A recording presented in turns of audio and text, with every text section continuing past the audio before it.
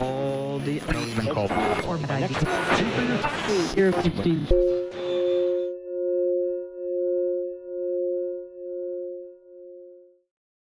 Along with Jay Silver, who's another graduate student here, I taught a class called Radical Design for Learning. We co-taught this seminar for undergraduates and graduate students where we explored kind of the boundaries of learning theory and how to create really powerful learning experiences for each other. And we tried to actually practice that instead of just reading about it. And so we went out in the world and did kind of lab experiences.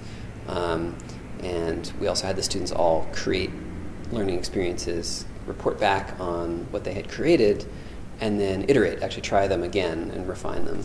It was a lot of fun.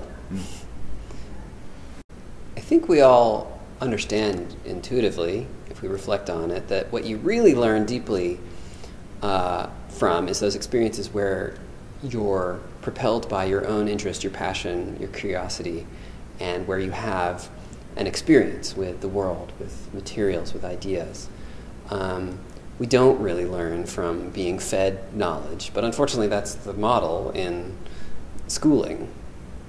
And so part of what our research group is trying to do is sort of promote this other way of thinking. It's about people learning through experience, and especially our focus is on learning theory that we call constructionism, which is about the idea that people learn most deeply when they're engaged in constructing something personally or socially meaningful to them. It doesn't have to be a physical artifact. It can be an idea, a concept, a computer program, a musical composition.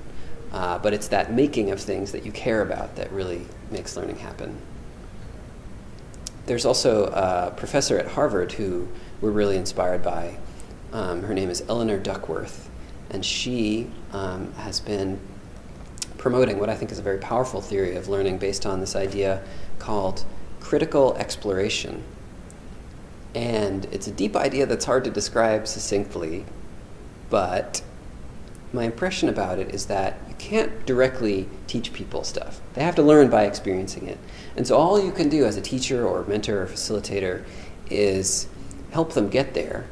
And the more you guide them, actually, the more you're taking away their opportunity to make choices.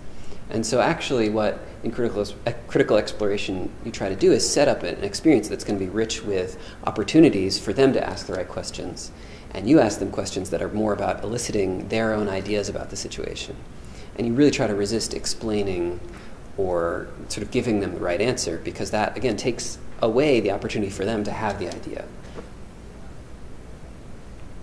It's awesome stuff. It is awesome stuff.